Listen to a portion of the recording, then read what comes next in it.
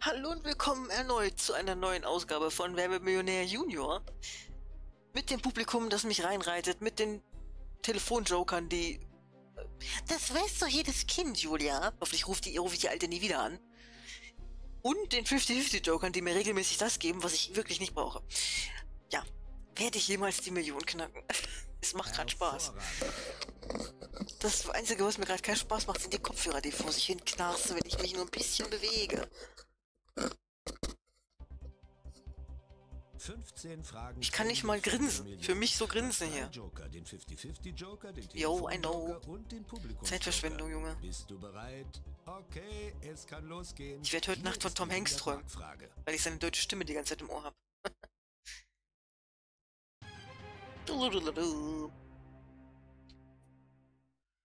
Okay, auf ein neues. Was benötigt man zum Malen nicht? Autoreifen. Hey, Glückwunsch, 100 Mark.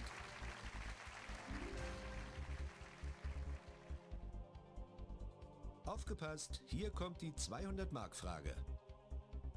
In welchem Märchen erhält der Küchenjunge nach 100 Jahren eine Ohrfeige? Was bitte? In welchem Märchen erhält der Küchenjunge nach 100 Jahren eine Ohrfeige? Alle drei Joker, den 50-50-Joker, den Telefonjoker und den Publikumsjoker. Was für ein Küchenjunge? Ich und Märchen, so Kindermärchen, ne? Überhaupt keine Ahnung. Welcher Küchenjunge? 100 Jahre.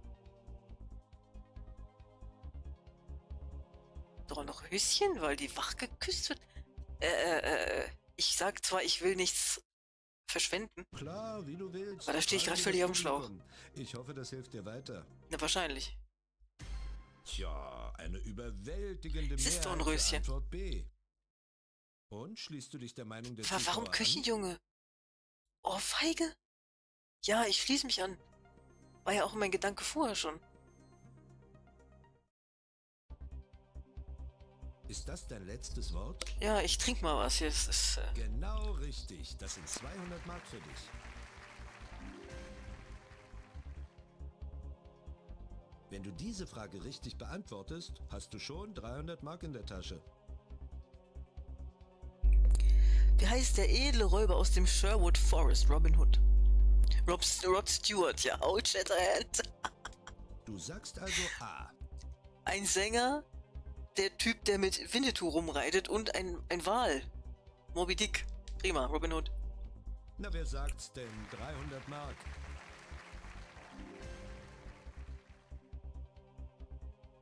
Noch 12 Fragen bis zur Million, aber zuerst möchte ich für 500 Mark eine Antwort auf diese Frage.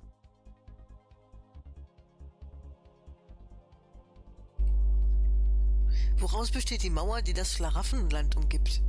Hey, lass dir Zeit. Du kannst immer noch einen Freund anrufen oder mit dem 50-50-Joker dein Glück versuchen. Was ist das denn schon wieder? Schokolade. Schokolade. Letztes Wort? Keine Ahnung, ich weiß es echt nicht. Und da bist du ganz sicher, ja? Nein. Nee, leider. Die Antwort ist falsch. Deswegen, ich hatte keinen Plan. Es wäre Antwort D. Hirsebrei. Also das war eine Runde für die Tonne.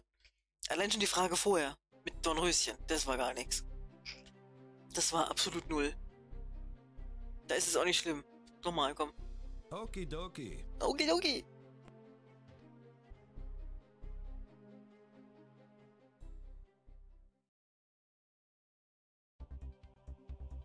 So, dann viel Glück. Wir fangen natürlich wie immer ganz einfach an. Hier kommt deine 100-Mark-Frage.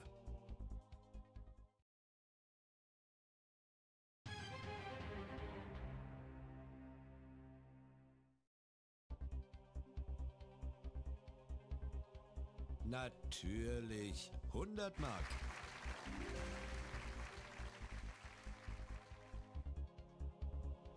So, was hältst du davon? Die 200-Mark-Frage.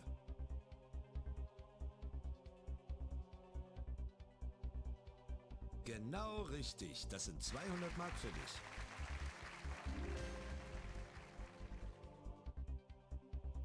$300 Mark, wenn du diese Frage richtig beantwortest. Weiter so. 300 Mark für dich.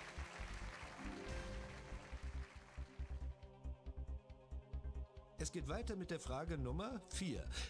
Ganz ruhig, lass dir Zeit. Hier kommt die 500-Mark-Frage.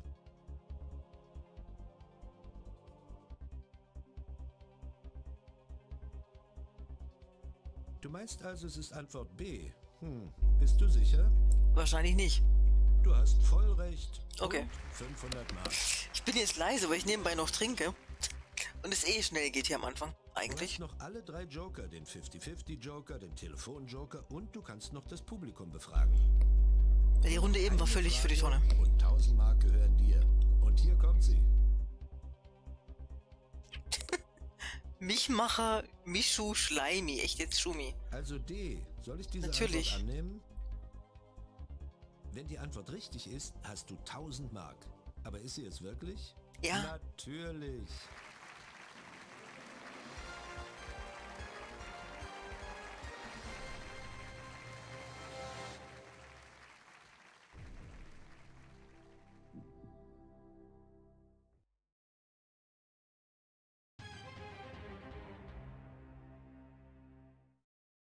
Egal was passiert, du nimmst heute mindestens 1000 Mark mit nach Hause.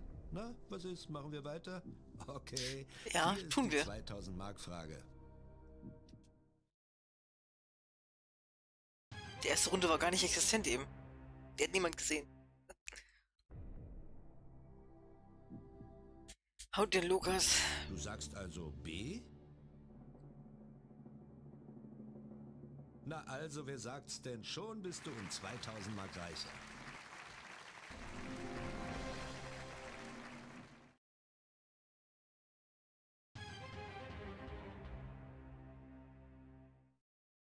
Na, wer sagt's denn? Läuft doch riesig. Du stehst momentan bei 2000 Mark. Mit dieser Frage kannst du deinen Gewinn verdoppeln.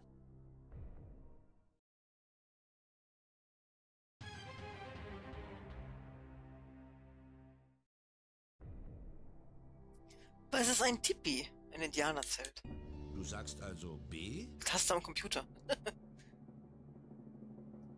Jawohl! 4000 Mark. Jawohl.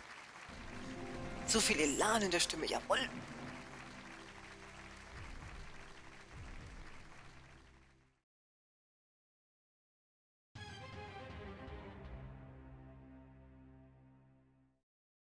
Na, so ein ganz bisschen nervös. Nö. Nur noch 8 Fragen. Ich sitze nicht wirklich da. Millionen. Wieso soll man nervös sein, wenn man ein Spiel Jetzt musst du die spielt? 8000 Mark Frage beantworten. Zu Hause in seinem Zimmer. Ist doch Quatsch. Ich meine, ja, das Feeling soll aufkommen, aber es ist absolut nicht das Gleiche. Was hat einen Bart? Was? Schere, Löffel, Schlüssel, Nadel. Hä? Löffel? Ich kann das gerade überhaupt nicht zuordnen. Es Schlüssel, geht um Nadel. 8000 Mark. Denk in aller Ruhe nach. Die reiten mich eh wieder rein. Komm, Publikum. Klar, wie du willst. Fragen wir das Publikum. Ich weiß hoffe, das überhaupt hilft dir nicht, was weiter. das sein soll. Die Zuschauer sind sich völlig einig. Nein, Aber nee. ist Antwort C wirklich richtig? B ist mir noch zu viel, dafür, dass sich einig sein Ich sollen. würde sagen, das ist eindeutig. Eindeutig ist anders, du. 27 ist schon nicht wenig.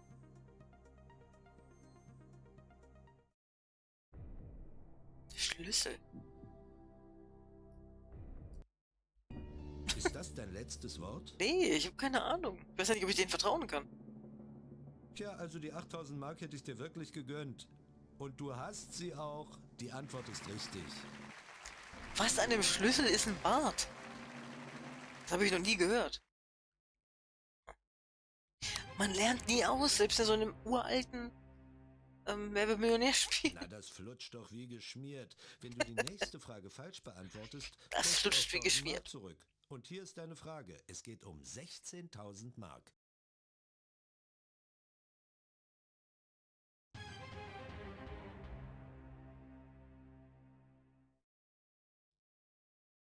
Welches Tier findet man im Wappen des Fußballvereins 1860 München, den Löwen?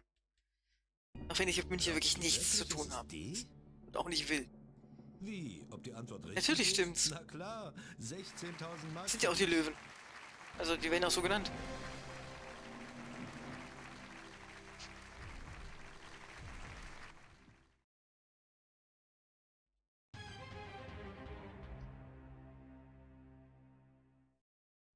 Du kannst immer noch einen Freund anrufen oder das Publikum befragen.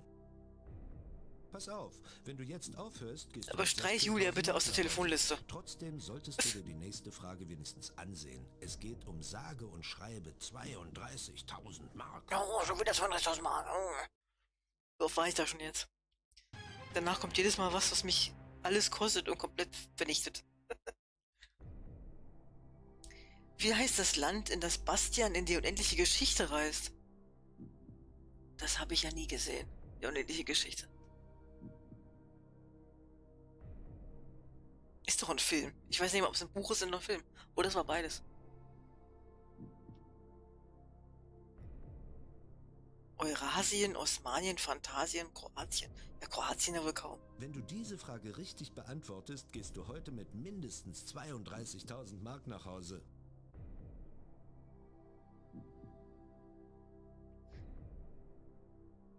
Phantasien? Ach komm, das weiß schon wieder jedes Kind, ne? Klar, einverstanden. Fragen wir die Deswegen auch Experten. Junior-Edition. Ich bin gespannt, ob man dir weiterhelfen kann. Ein Versuch Es gibt halt ist auf einfach jeden Dinge, Fall wert. die man als Kind gesehen haben könnte, die ich nicht gesehen habe, die mich nicht interessiert haben. Das gehört dazu. Gut, ich kann das heute noch, wenn ich wollte, gucken und lesen oder was auch immer. Aber ich möchte nicht. Hallo Jan, willkommen bei Hallo Jan. Millionär. Oh, hallo. Mit deiner Der klingt Hilfe ja kannst sehr du deinen Freund angetan. 32.000 Mark gewinnen. Kein Problem. Kein Problem, das möchte ich Jan, sehen. Hier kommt deine Frage. Ich hoffe, du weißt die richtige Antwort. Bastian Balthasar Bux. Ja, so hieß der Junge. Ich glaube, er ist nach Phantasien gereist, um die kindliche Kaiserin zu retten. Mhm. Danke, Jan. Aber ganz sicher bin ich mir dabei nicht. Ah, ja. Ich hatte aber auch Phantasien. Okay, Jan, vielen Dank für deine Hilfe. Mhm. Interessant, Jan sagt D. Und was glaubst du? Er hat sogar einen Namen genannt, den ganzen Namen von dem Jungen. Ich nehme D. Haha, willst du es wirklich riskieren? Oh Mann, dein Sparbuch wird sich freuen. Du Danke, hast Jan. 32.000 Mark gewonnen. Nicht mal jemand, der sich sicher war und nicht klug geschissen hat und es war trotzdem falsch. Sehr schön.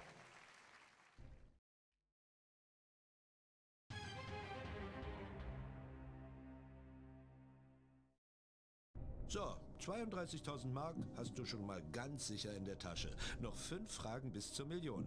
Sehen wir uns die nächste Frage an. Wenn du falsch antwortest, ist das gar nicht so schlimm. Du hast also nichts zu verlieren. Hier kommt die 64.000 Mark Frage.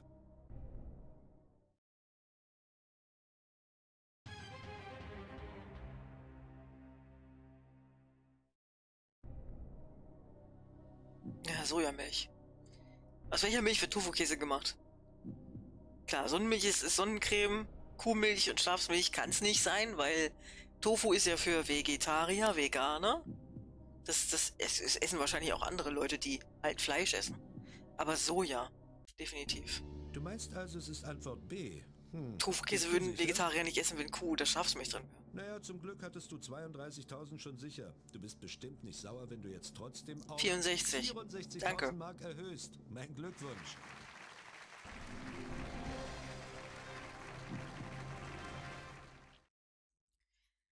Dankeschön.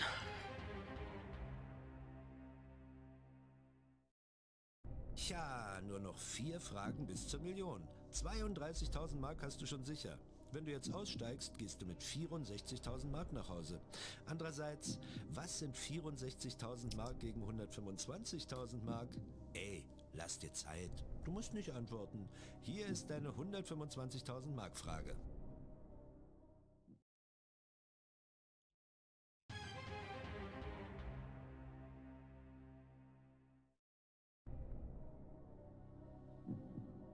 In welcher Stadt werden alljährlich Opern von Richard Wagner aufgeführt? Berlin, Bonn, Bozen, Bayreuth.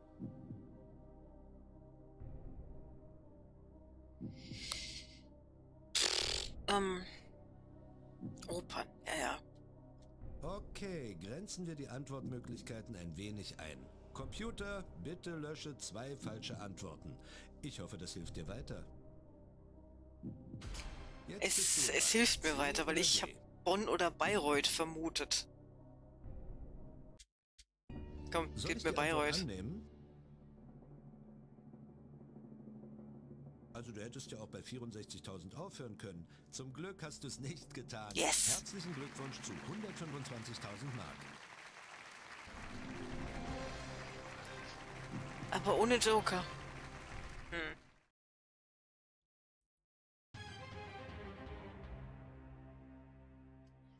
Ohne Joker. Spielen wir weiter oder nimmst du einfach so locker die 125.000 Mark mit? Mal ehrlich, sind 250.000 Mark nicht verlockend? Natürlich. Keine leichte Entscheidung. Wenn du falsch antwortest, kostet dich der Spaß immerhin 93.000 Mark. Hier ist die Frage.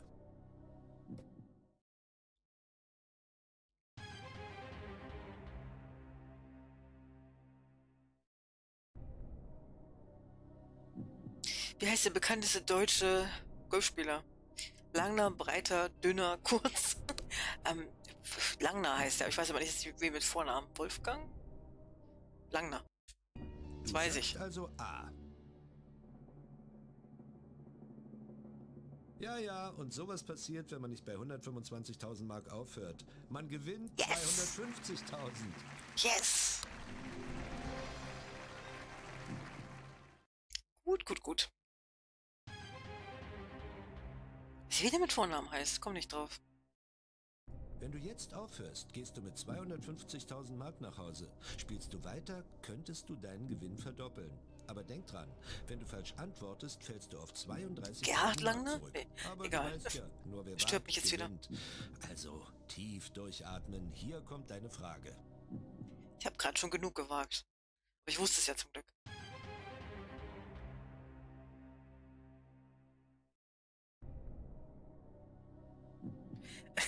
Welche Deutsche gewann den Eurovision Song Contest mit ein bisschen Frieden? Habt ihr da ernsthaft 4 Talkshow-Moderatorinnen genommen? Vera Intwen, Britt Hagedorn, Sonja Zietlow. Wie die Nicole mit Nachnamen hieß, weiß ich nicht. Es gab auch eine Nicole, glaube ich, die... Ja doch, Nicole lief, glaube ich, auf RTL. Ich bin in der Zeit halt groß geworden. Nicole! Ganz klar Nicole. Du entscheidest dich für Antwort A. Das ist viel zu einfach für diese Summe. Wenn die Antwort falsch Ich meine, ja, das Spiel ist gemacht für jüngere Menschen. Mark. Aber sie ist nicht falsch. Herzlichen Glückwunsch. Natürlich ist sie nicht falsch. Scheiße. Das ist zu leicht. Ja, ich bin auch älter jetzt und keine Ahnung. Mich mit dem ESC schon immer mal ein bisschen beschäftigt. 1,5 Million. Ich bin fast da. Ah, jetzt kommt sicher was, das ich nicht weiß. So, du hast die Wahl. Entweder du gehst jetzt mit 500.000 Mark Wäre ein neuer Highscore. oder du setzt alles auf eine Karte und spielst um die Million. Du musst nur noch eine einzige Frage beantworten. Und schon gehört das Geld dir. Nein, ich will dich ja nicht drängen. Du kannst jederzeit aussteigen und die 500.000... Mach ich auch, wenn ich es nicht weiß. Also, Ich habe nichts mehr, was ich fragen kann. Hier ist die Frage. Es geht um 1 Million Mark. Habe ich Glück oder habe ich kein Glück mit der Frage? Wir werden es gleich sehen. Ich denke eher nicht.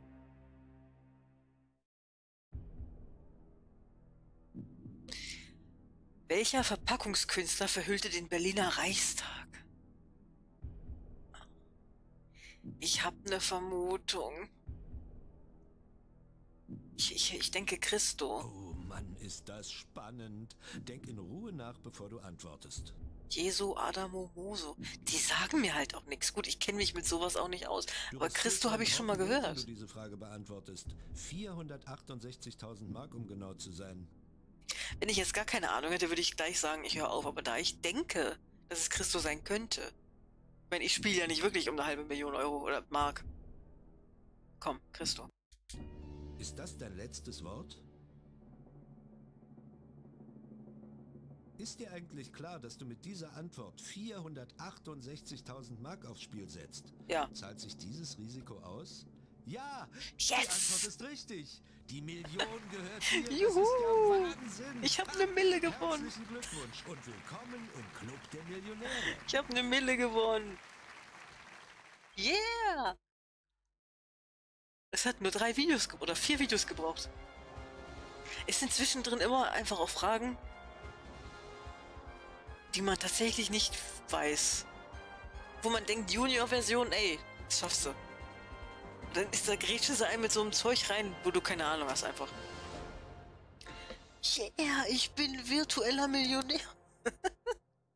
Im Junior-Spiel. Das wird in den anderen Dingern ganz, ganz anders aussehen. Ja, cool. Mich würde interessieren, was da noch für Fragen drin sind. Aber warum sollte ich das jetzt nochmal spielen, wenn ich die Million schon gewonnen habe? Ja, das ganze Tableau voll machen mit Millionen, das wär's. Ich möchte nicht nochmal spielen. Das Video ist auch lang genug. Ich habe die Mille, Leute. Das wird aber hier auch das einzige Mal sein, weil das sind wirklich Fragen, die ich noch beantworten kann. Bei der Wer wird Millionär Games für Erwachsene, sage ich mal, wird es ganz sicher ganz anders aussehen. Aber dennoch würde ich sagen, dieses Kurzprojekt dann doch kürzer, als ich gedacht hätte. Entweder ich gucke mir noch ein paar Fragen an. Ich meine, ich wüsste nicht warum. Ich habe die Million. Ich sag einfach mal, das war's hier. Und dann irgendwann gibt es dann wirklich das richtige Werbemillionär mit Edition 1, 2, 3 und so weiter. Wenn ich Bock habe. Also, es war jetzt echt sehr spontan. Also, ihr Lieben, bis dann.